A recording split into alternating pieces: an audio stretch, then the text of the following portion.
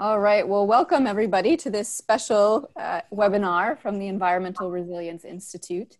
Today's topic is going to focus on FutureWater, which is a new resource or a website that was released just a few months ago. My name is Andrea Webster. I'm the implementation manager at the Environmental Resilience Institute and coordinator of this webinar series.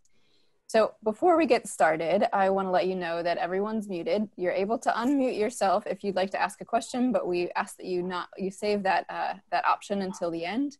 But if you have a question in the middle of the webinar that's urgent or clarifying, please type it into the chat box, which you can access by hovering your mouse over the webinar screen, and you'll see a chat function pop up. So we are recording today's webinar, and so we will send you an email probably later in the week with a link to where you can access that webinar and share it with all of your colleagues and friends. And with that, I'm very pleased to introduce the director of the Environmental Resilience Institute, Janet McCabe, who is going to be today's webinar moderator. All right, thanks, Andrea, and welcome everyone. I think we have a record number of attendees this time, which is just fantastic. We're really excited about today's presentation. We'll hear from the key people who actually created this amazing tool called FutureWater. Chen, with support from Marlon Pierce, has created a detailed model of Indiana's largest watershed, the Wabash River Basin, and they've placed that model in a publicly accessible format for everyone to use. The model simulates precipitation, soil, water content, stream flow, and a number of other parameters through the year 2100 under different future climate scenarios. And what I'm excited about today, and this is a little bit of a different sort of webinar than our usual webinars, is that this tool has been created. A lot of work has gone into creating this tool, and I'm just really excited about the different ways I am sure people are going to find to use this tool. And the first time that Chen and Marlon showed me this, I said, well, we've got to get people in Indiana who focus on water issues, people from the ag community, people from the local government, everybody to see this tool so that we can let 1,000 flowers bloom about the way it could be useful to people. So great to have you all here today. One of the things that we're going to do as part of that effort to make this tool most useful to people is send you a survey right after the webinar before you've forgotten everything and moved on to the next, to ask you for information for your ideas about how you think you might use the tool. And so please watch out for that, and please do send it in to us. Okay, so just quickly, for those of you that might be new to our webinar series or to the Environmental Resilience Institute, we are an institute created a couple of years ago by IU as part of the Prepared for Environmental Change Grand Challenge. We focus on bringing the power of IU's academic resources to help Indiana become more resilient in the face of climate change. We recognize that this is an interdisciplinary team effort, and that the university has to partner with lots of people outside the university in order for us all to be effective. In particular, Andrea Webster and I have worked on developing a number of tools and resources specifically targeted towards local governments, although of course open to everybody. Those include this webinar series, the Hoosier Resilience Index, and the Environmental Resilience Institute Toolkit, two resources that I would urge you to check out if you're not familiar with them. We also, at IU and through the initiative, are supporting a lot of environmental and climate journalism and communication through our In This Climate podcast, which is really fun, actually, and our Indiana Environmental Reporter. This webinar is actually not part of our regular webinar series. Our regular webinars are the second Wednesday of every month from 12 to 1, and they are typically on resilience, climate change, and environmental change related topics that have been suggested to us by local governments. So please check out our upcoming webinars. We actually have a couple of, we pivoted pretty quickly to change the topics of the upcoming webinars to things that perhaps are a little bit more relevant to the COVID-19 crisis that we're going through. And I think Andrea might have a slide that shows what those are. The next one will be about communication for local governments. And then our one in May, really getting some experts on to talk about the connections between diseases like the virus and environmental change or climate change. Economic value of preparedness and resilience, one of the things that we've heard from local governments a lot is that they really need help in understanding the costs and benefits of different resilience activities. And then right when we might be having some extreme heat, we will have a webinar on extreme heat. We are recording, as Andrea said. All of our webinars are archived, so if you think that there's somebody that would have enjoyed listening to this today, you can certainly give them the link or watch it yourself. You know, we all are finding more ways to look at our screens these days. We have a lot of people registered for today, including a lot of new organizations. We're really thrilled to see that. So thanks for spreading the word. Okay, I'm going to introduce both of our speakers and then I'll just turn it over to them and they will handle the presentation between the two of them. As Andrea said, if you have chat questions, stick them in the box and we'll get to them and we'll have time for questions at the end. Dr. Chen Zhu is a professor in IU's Earth and Atmospheric Sciences Department. He studies the chemistry of water and its reactions with minerals and rocks. His research has addressed water quality, such as what chemicals are in water, how did they get there, and where they're going to end up. His research has also addressed water quantity, such as how much water recharges an aquifer and whether the amount of withdrawal is environmentally sustainable. He studies contamination of surface and groundwater, large-scale numerical models of water flow and contaminant transport. He led the FutureWater project, and we're just thrilled to have him here today. Marlon Pierce is director of IU's Cyberinfrastructure Integration Research Center. And I'll just tell you that most of the stuff that Marlon says, I do not understand, but I know it's really important. His work supports computational and data-driven science. He investigates the development of science gateway technologies that provide science-centric user services and interfaces for advanced computing infrastructure.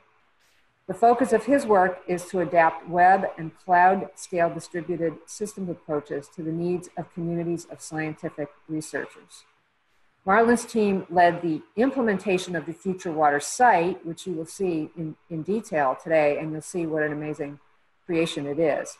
Marlon received his PhD from Florida State University in 1998 in computational condensed matter physics. So welcome to both of you. Thank you for joining us today. And Chen, I will turn it over to you. Thank you, Janet. Can you hear me, Andrea? Okay, so I'm going to share my screen.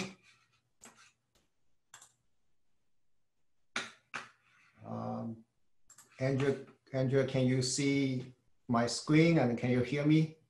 So we can see your presentation view. Okay, and yes. We can hear you. Oh, you cannot hear me because you muted me.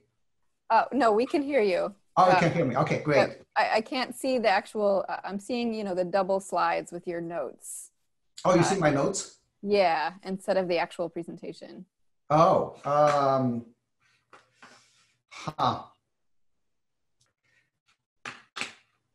If you have two screens, it's possible you share the wrong screen. Okay, so you might have to stop and reshare. Okay, yeah. I'm share screen again. Let me see it. Delete this. All right. Yeah, I think you're correct. And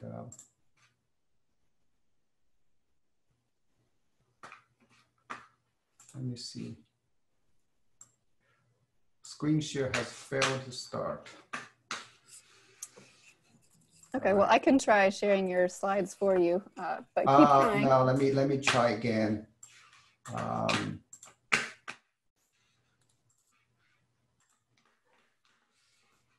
Just be a second, it should be fine. Sure. Okay. So Can you see me now? Yes. Okay, so you can hear me, you can see me, the PowerPoint presentation. Yep, it looks great. Okay, yeah. Okay, good morning, everyone. My name is Chen, and Janet, thank you for the introduction. My partner in crime is Dr. Marlon Pierce, and he is here too.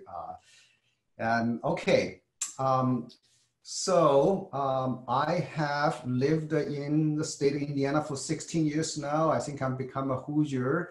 I'll be very down to earth, and just to tell you directly, what is the FutureWater.indiana.edu? Okay, what is the FutureWater? So I want to directly go into this. First of all, we developed a hydrological model that is for the Wabash Basin to the year 2100, end of this century. So here is the Wabash River Basin. And so this is kind of a natural boundary. The state lines are the administrative boundary. The Wabash River originated in northern Indiana, and here Ohio, and flow most of the state.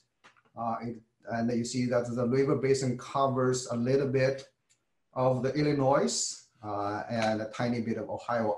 Andrea, do you see my cursor when I move the mouse? Okay, great. And as you know, the Wabash flows into the Ohio River here, and the Ohio flows into Mississippi, and the Mississippi discharge into Gulf of Mexico. You know all that, but I just want to remind you that we are a bigger contributor of the nutrients that discharge in Gulf of Mexico. So this is what is covered. The model covered the Wabash River Basin, that is the most of the Indiana. And this is a hydrological model, right? It's a physical model. So they have a lot of physical data in that, that including topography, land cover, land use, the soil type distribution in this Wabash, the hydrography, that means the network of the streams. And also we also have the stream flow data. And all those data sets are available from federal agencies and some from the state agencies. So those are all data downloaded from federal agencies. And those are the model input. And you can see this is also a forecast model, right? To the end of the century, year 2100. So we needed to have a climate forecast, and that we obtained from the University of Notre Dame. And this is the paper they published in 2018. And this climate model is the same climate data that Purdue University and that other university teams put into this Indiana Climate Assessment Report. But here the climate model is not only one model. Actually, they have 10 different models. Notre Dame developed more than 10 models. So in the technical word, it's called ensemble of climate model. And you can see they have 3 different climate scenarios, ICP 2.6, ICP 4.5, and ICP 8.5. These are different climate scenarios, like we're predicting the future, so have different kind of scenarios. And this is a 10 different models prediction from the University of Notre Dame. The RCP here stands for representative concentration pathways.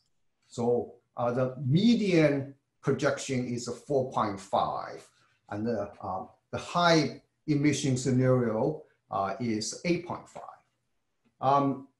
Again, this is from this Notre Dame data and put it into the Indiana Climate Change Impact Assessment Report by Purdue. And here they used some metaphors to show how the climate is going to change. So if this is the summer of Indiana present or in the recent past, by middle of the century, in the high CO2 emission scenario, in the summer, we'll feel more like Arkansas. By the end of the century, we'll feel more like Eastern Texas. So they are predicting about 10 degrees Fahrenheit hotter in the summer in this high emission scenario. So our concern here is water. Will Indiana have enough water in the middle century, the end of the century? And but we know that the water cycle, like you'll see here, the cartoon water cycle is very sensitive to temperature changes and the precipitation changes. And that's the motivation, right, for our study. We want to know whether there's going to be enough water in the future. We are endowed with a lot of water. We're very lucky about that compared to other places in the world. So we use the software called SWOT, Soil Water Assessment Tool. This is a software developed and distributed by Department of Agriculture. So we choose to use that software because this is a well-documented and software package, and it has gone through quality control and quality assurance as mostly the federal government developed the software and the work, like it's required. And it has a very large user base, like 20,000 people in the world. So the non-computer bugs are already worked out. We did not want to use, say, a software package from a brilliant graduate student at IU, but nobody knows what's in the software.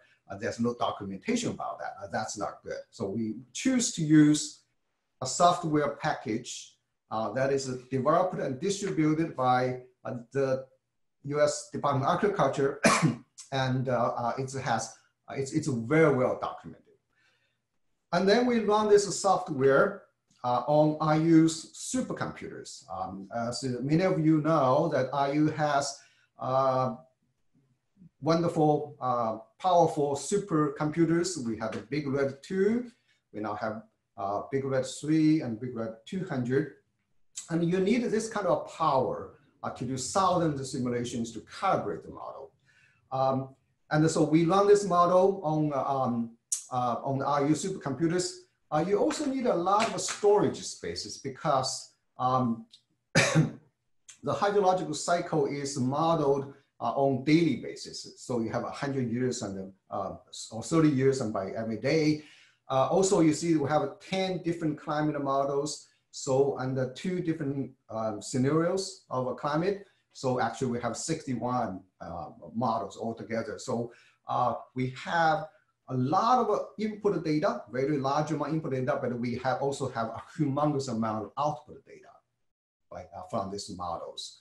So you need kind of the IU's cyber infrastructure to do that. And this is where Marlon's group contributed greatly, that we developed a workflow that we can reproduce the model or update the model very quickly. But more important is that unlike most of this kind of research you have seen at the universities, we went one step further and devoted a lot of efforts to visualize the modeling output. And also the output are available for download. So now I want to directly go to this site, futurewater.indiana.edu, and show you the modeling results, which are visualized as the maps. So I probably have to switch the screen in order to show you that. So let me stop and put a screen this. Okay, so I need to share a different screen here now. All right, so Andrew, can you see my screen? I can. Okay, everybody can? Yes. All right, so this is the site, FutureWater .indiana.edu. And when you get on the site, there's one button here to say, learn about the project. So you want to know the scope of the project, you want the team and the publications, you can put that. But if you click this button on the right, say explore modeling forecast, and that will lead you to the modeling output. Okay, so you can see the map, Andrea? Yep. All right, everybody can see the map? Good. Okay, yes. So this is the Wabash River Basin and the little polygons at the sub-basin. And you can see we put the modeling output on the web. It's a free access to everyone. Everyone has internet, you can access that. So now I want to draw your attention to the tab called variables. So you can see we can plot precipitation, evapotranspiration, soil water content, groundwater recharge, base flow, stream flow, and yield, right? And so now it shows precipitation. The burgundy colored means the differences, the reduced percentage compared to historical mean, and the historical mean, as shown here, is the average of 1971 to year 2000. So those are those are the color coded. The blue shows you increase, and this color shows you decrease.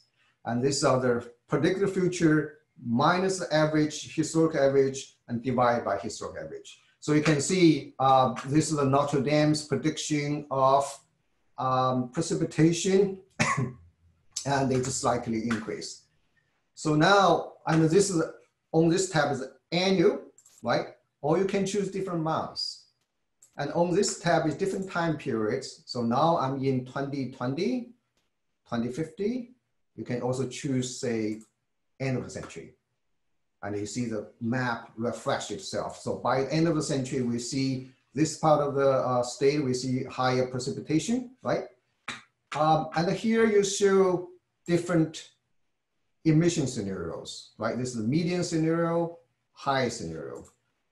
And on this menu, you see the smaller, right? HUC units, or the medium, or the large, right? So, and so you have all these choices. Now, okay, so now I'm in the annual, end of the century, 2020, 80s, and the median scenario in the small basin units. And this is the precipitation. This is from Notre Dame. And see, here's our results in terms of stream flow, right? So this is the stream flow. And you can see here, we have a little bit increase, but this part, right, we have a large decrease, and those are the percentage of changes against the historical mean. And those data, you can view the data available, right? And so this is stream flow. We can see water yield, and you can see that. You can also get into a specific sub-basin, like say Bloomington. I'm living in Bloomington. I want to see a basin that is close to Bloomington, so I just click it, right? And the data show up. So those are the water yield in this particular basin. There's a highlighted basin, see here. And those are the values in terms of different emission scenario, different time period. You see the dots here are the ensemble of climate models, right? The Notre Dame model, they did not give us one model, they gave us 10, and that we take the temperature, precipitation, wind speed from their model, and this is the range of the models to do that. And this box is the average of these 10 models, and this is what plotted in the map. So we done this forecast model. We developed some maps and the graphs, and then make it available for you to access. Also here, you see the tab here, so the interactive map, interactive plots, but also data downloads. So all those modeling data are also available for you to download. Those are the subbasins. So now I'm going back to the PowerPoint slides. I need to switch the screen. All right, so I think I need to get rid of this. All right, do it again. All right. Okay, Andrea, you see the PowerPoint slides? Yes, we can. Okay, thank you, Andrea. So now you see that we developed a model on RU's supercomputers, and there's humongous amount of data that's spit out of this model. You have daily those values for different models. It's all stored on RU's supercomputer. We developed tools that visualize modeling results, and also the data are available for download. And this is all through the collaboration with Marlon's group, we are able to use the fantastic Cyberinfrastructure at RU, use a supercomputer, and we also automated this workflow. So that's what where the modeling results are, if you're looking for. And I strongly urge you to visit this site. It's the FutureWater.indiana.edu. Everybody can have access. Now the model, the hydrological model that behind this website is published in a peer-reviewed paper by Jennifer Duerner and myself. Jennifer was a postdoc working at IU, worked with me, and now she's an assistant professor at the University of Wisconsin, Stevens Point.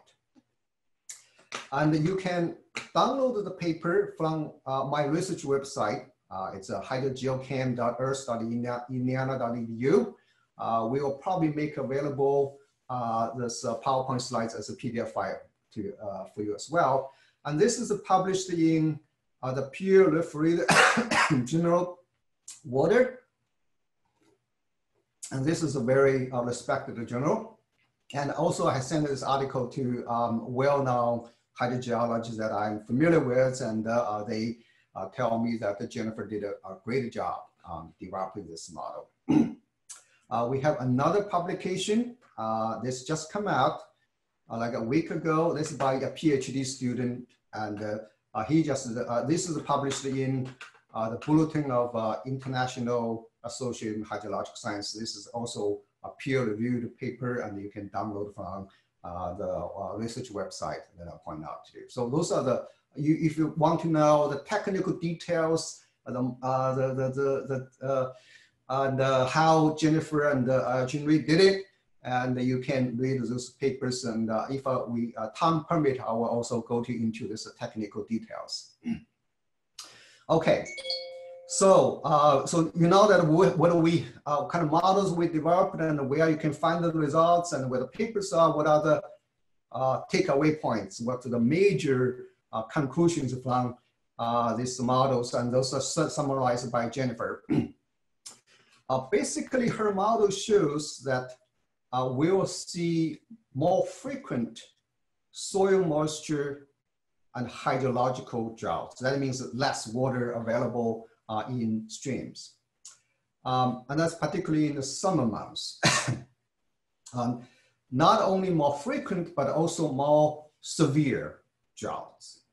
So this conclusion, it's in a sense is like this. Let's say we will have about the same or slightly higher precipitation in Indiana in the future, both for the medium and high emission scenario. However, we still have less water available in soils for crop growth and in streams for our use. Why? Two reasons. One, the temperature is going to be higher, so therefore we have more evaporation, right? We have slightly high precipitation, but the evaporation is going to be higher. And for the hydrologists in the audience, you know that evaporation is a huge term, like it's a huge term in the water budget. A slight increase of evaporation, you have a large increase in terms of the amount. And also we will have some kind of a seasonal shift. Because the temperature warmer, so we see the season going to shift into the winter.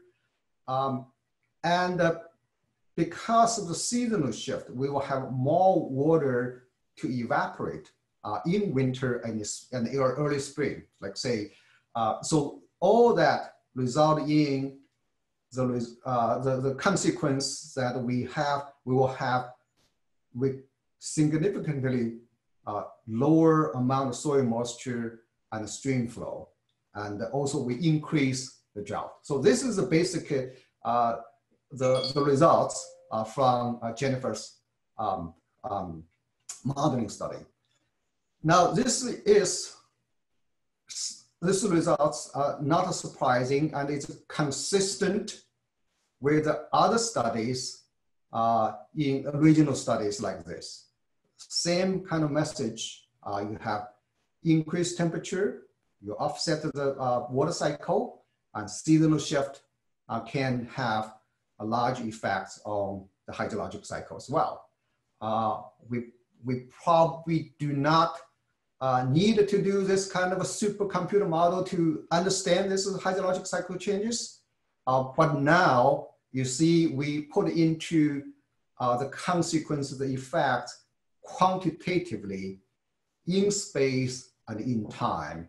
In space, you see the subbasins, right? Which basin, not all in the Wabash Basin is the same. Some areas you see more effect. Some area you actually see increase of soil moisture and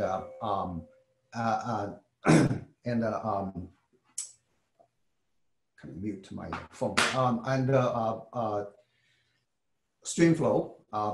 So the spatially different and also different time and different scenarios. And that's, so the conclusion, it is general conclusion itself, it's nothing shocking, nothing out of the ordinary, but the modeling exercise put in quantitatively and quantitatively in space and in time. All right, so this is a main conclusion of this. And if I have time, I will tell you more about the technical details. Okay. So you can see here that we don't want to just publish a paper and let the paper collect dust, right? There are so many papers published every year. According to National Science Foundation, it's like 2.3 million papers published about science engineering every year. And here certainly we want to leverage use Cyberinfrastructure and use this kind of hydrological models. We will make it available to the public, say the FutureWater.indiana.edu is available to everyone. We want to make results you can download and available to the state agencies and other non-NGO groups, and also available for what Marlon calls the power users. If you are hydrogeologist in the audience, work for state agencies, you want to run your own model, you can contact me and Marlon, and we can set up an account for you at IU, and you can run your own model and to do that. It's also a live model. It's not just done once. It can be updated very easily. And I say that we collaborated with Marlon's group. We have workflow. We have a pre-processor, post-processor that can be, the model can be reproduced very easily. So obviously, the biggest uncertainty that you already can see is the climate model. Like we have 10 different models, ensemble climate models, and that predict different temperature, precipitation, and there's new models going to come out this year. And when it come out, we can update the hydrological projections, right? And then we have newer versions that include groundwater and nutrients in the future. There are some doctoral students working on that. Well, so we have presented all these results, nice maps, the graphs. Can you believe the model or any model? Do you believe any model in the world? Well, according to Einstein, that a series of model is nobody believes except the person who made it. An experiment is something everybody believes except the person who made it. And that's very true. I do both experiments and models. And if you only believe experiments, well, you should do some experiments yourself. But it's another very famous quote about model is by this British statistician, and all models are wrong, some are useful. And I think this very important point is that this is a software package is developed and distributed by USDA, and they have gone through quality assurance, quality control process. And it's not like, say, I had a brilliant grad student who developed a code and nobody has checked on him or her. This is a product that has been used in regulatory environments and can be used in regulatory environments. We are a university, we're not a consulting firm. Part of our education vision is education, right? So we have to develop from simple models to more complicated models. And first of all, we had the correlation with the historical observation, and you can see that the PhD student just published a paper. We had a postdoc, Jennifer, predicted to the end of the century. We have a new doctoral students now, including groundwater, and probably will include more sophisticated models, more challenging models to simulate as well. Like those, like a hydrogeosphere can see the interaction between the hydro cycle and the climate, regional climate. So this, there are new work under the way that we are not just done the model for published and done. We want to improve it. We're also developing teaching modules. Now, there's a lot of literature or podcast, things like by Nobel laureates in behavioral sciences, like Daniel Kahneman and Richard Seiler. And according to them, climate change is very, very difficult, a challenging pedagogical project. It's something amorphous, right? Usually people use the metaphor, say the polar bear is ice standing on the ice, and the Greenland ice is going to melt, and the climate sea level is going to rise. That does not do well with IU students. I've been teaching here for 16 years, right? So we are developing tools. This FutureWater site that provide a good tool.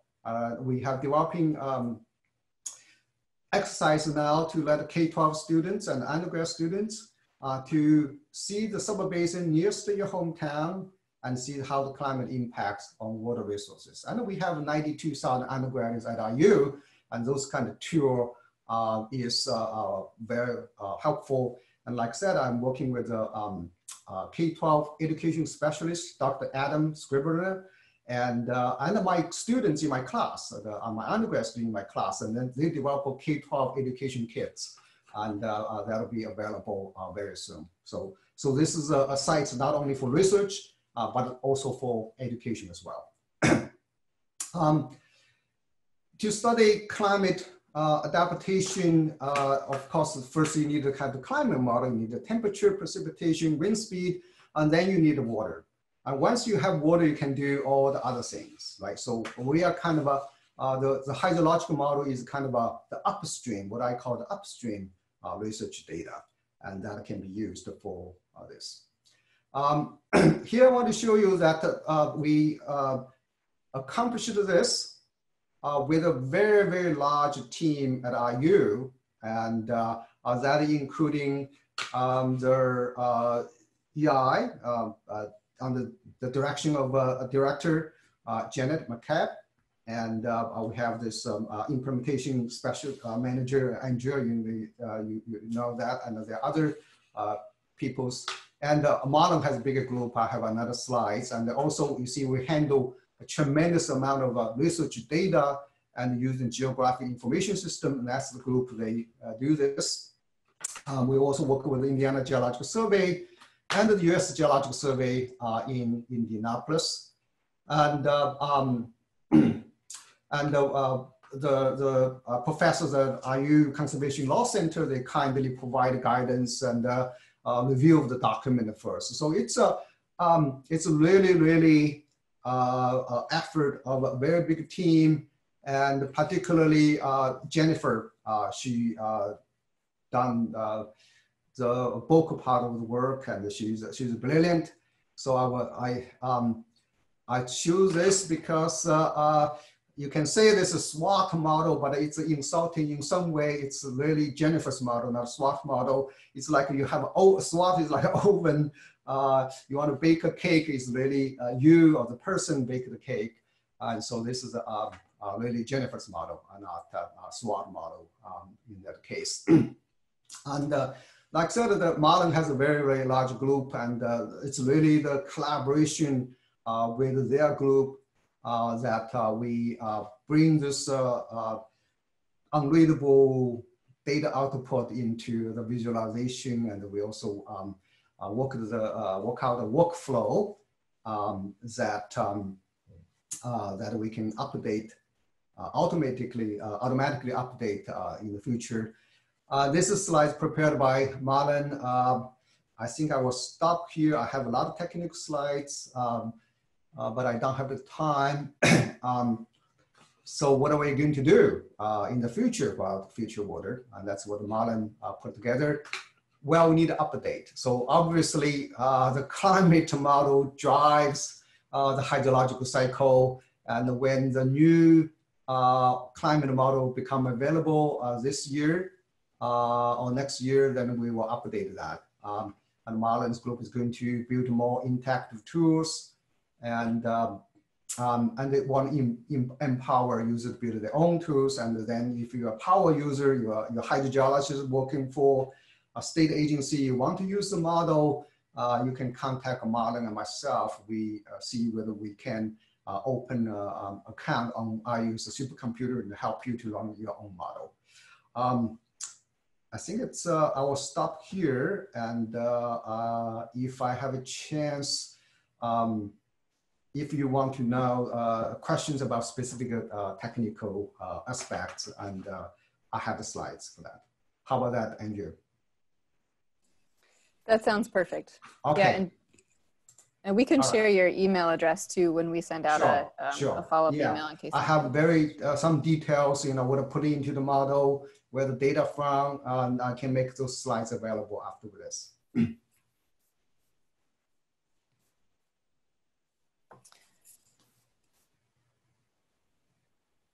So thank you so much, Chen. I do want everybody to notice that he put a tie on today. And I'm just wondering how many people attending actually have a necktie on today. So thank you for dressing up. We had a couple of questions come in through the chat. And Andrea, I'll let you do those, but I want to start with one that just came to me directly. It's from one of our listeners up in northern Indiana. And her question is whether there are any plans to do this kind of data modeling for other river basins in Indiana. And I would add on to that question, or how much can people use FutureWater to help answer questions about river basins that are not the Wabash River Basin? It's possible. If we have the we have a graduate student now, and if there's need a good reason that are developed for the northern part near the Great Lake, and the southern part that directly discharge Ohio that can be done. But presumably it would be an easier task now that the heavy lifting of creating the model has been done. A good student can get this done in a couple months. Okay, great. All right, Andrea, I'll turn it over to you for other questions from the chat room. Great. Well, the first question that came in was from Siavash, and Siavash asks, does the model also produce, or does the model also, is it also modeling results that are available on peak stream flow? For example, so-called 10-year, 100-year peak discharge estimates. Yes, we have not processed. We generate a humongous amount of data. We only processed a very small amount of it. Yes, if you want the data to evaluate that, we'll be happy to provide it to you. All right, and then we had a question come in from Jeff, and he asks, does your modeling consider population growth over time? Increased temperature, et cetera, will have potential greater impact as population grows, right? Yeah. No, and that's why we, Marlon and his group and my group have collaborated and we developed this workflow on our supercomputer. We can easily update the model. So right now we assume the land use, land cover year 2000 and does not change in the future. So, but we can use some kind of a model to predict the land cover, land use change through the time toward the end of the century, and that incorporate the population growth. Yes. So these two questions are great examples of answers that you could give in the survey when you get it, which asks about other things, other uses, other data that might be helpful. Right, right. Like the USGS office in Indianapolis, they are interested to reintroduce some mussels into the river stream system, and they want to say, can you provide the stream water temperature? And that can be done. That some need to have some student to run another module and get the temperature data.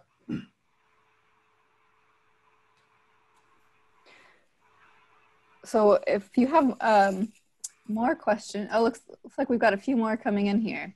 This is great. So one from Jill asks, you mentioned seasonal shifts in soil moisture and greater evaporation. Are you able to tell us what this might mean for the realities of corn and soybean growing season specifically?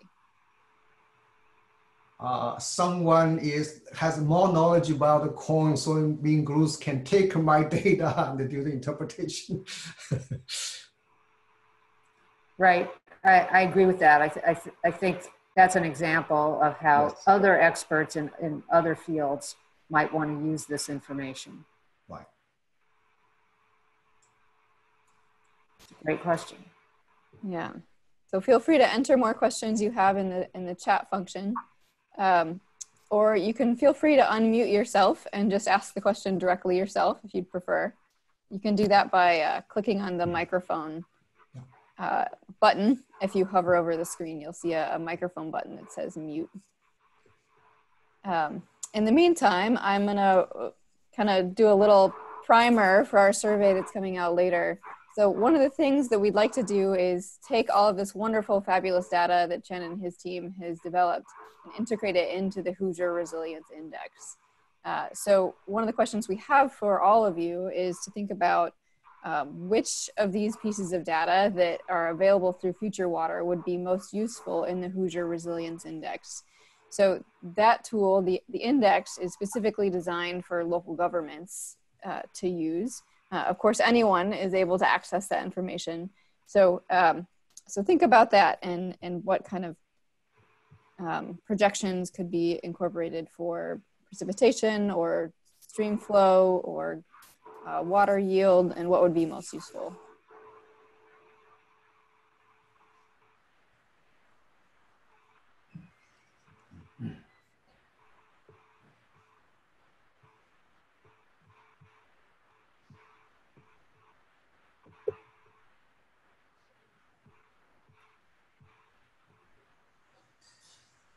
Okay, I think we've worn everybody out, but hopefully you have found this to be interesting.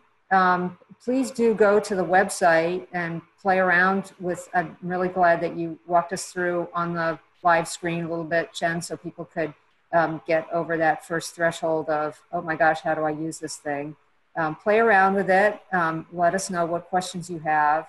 And please do, as I said at the beginning, consider joining us for our upcoming webinars or spreading the word. And we are thrilled to have you today. Thank you to Chen, thank you to Marlon, and thanks always to Andrea for being the chief organizer of these. So we will sign off and give you back 6 minutes of your coronavirus filled day. I wish everybody good health. Be careful and take advantage of extra time that you might have in whatever way is meaningful to you. All right, take care, everyone. Take care, everyone. Stay safe.